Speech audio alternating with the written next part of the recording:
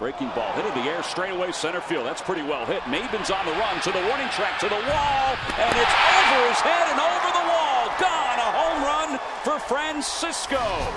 And the Phillies take a 1-0 lead. Man, did that ball carry.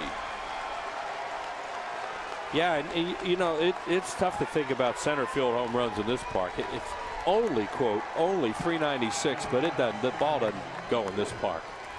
And he crushes this thing. It made a home run sound when he hit it. A hanging breaking ball, more a curveball than a slider. And it looked like Maben had a shot at it, but he didn't get to the wall in time.